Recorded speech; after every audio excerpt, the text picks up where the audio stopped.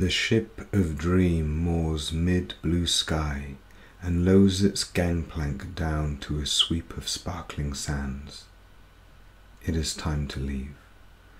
I wave goodbye to my colourful characters and descend onto those sands that then rise before me in twists and turns, becoming a bright path that leads me through a misty world, half formed, half forgotten, until I am stood in front of a house, vaguely familiar.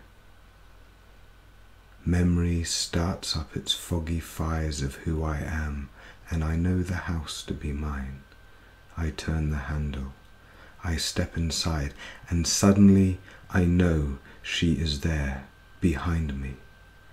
And I turn around to see this girl, this argent beauty, and I feel her feelings towards me are as breathlessly perfect as her figure's every line, and her dark eyes drink me in with such a fascination that I have not felt since aeons pass me by like water-lilies down the stream, as she asks me coyly, "Exchange your old lamps for new?"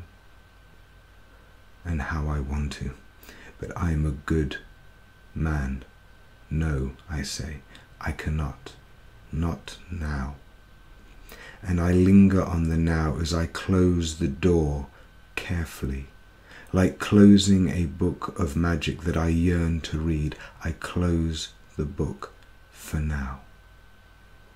And I turn around, and sadly, like a wisp of a ghost, I travel through the hall, up the stairs, into our room, into our bed, and I'm awake.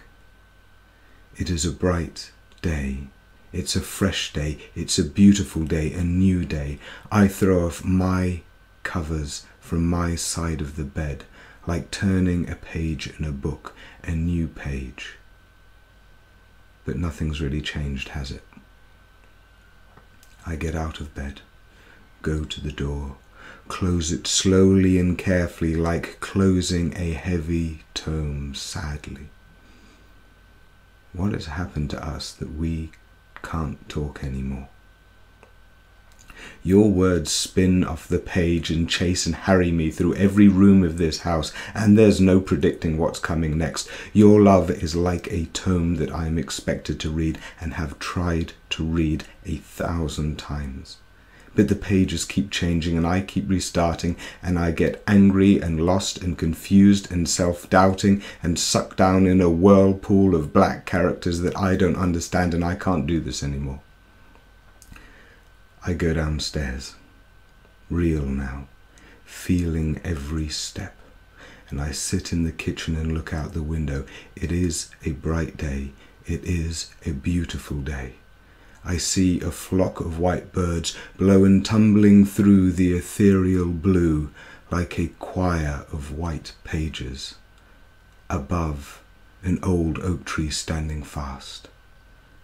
And the birds are gone to fairer lands. And I daydream of the lamp girl, of opening her book of magic, of feeling her spine arch under my fingertips as I pour down my fire and drink her and she drinks me. And if I had 1,000 lives to cast, I could easily expend this one on being the good man, the strong man. But if this is all I've got, what am I doing it for? Who values it? I can hear noises upstairs. The kids are awake. They'll be downstairs soon. I can't have this book open, so I close it up and put it on the back shelf of my skull. For now.